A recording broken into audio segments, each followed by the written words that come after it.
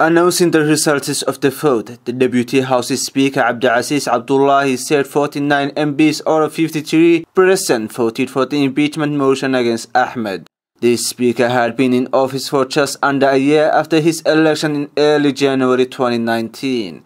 He was accused of violating the constitution and mobilizing Clan forces at the Parliament building. The Deputy Speaker Abdihakim Dhoobo-daareed had told media conference that the Speaker had created divisions in the House and was the source of the no-confidence motion that had been filed against the regional president Saeed Deni.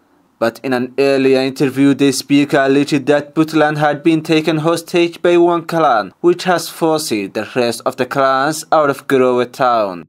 He argued that all clans had a right to live in Garowe. On Wednesday, 4 people were killed, including 2 soldiers in Garowe, the capital city of Puntland, in a standoff to impeach the Speaker. The Parliament is expected to pick a new Speaker in the coming 14 days, according to Dhoobo-daareed, who has today appointed a 7-member committee to spearhead the forthcoming election. The latest shock vote of no confidence comes after Puntland President Saeed Deni has formally opened the 45th session of the Parliament on 26 October 2019.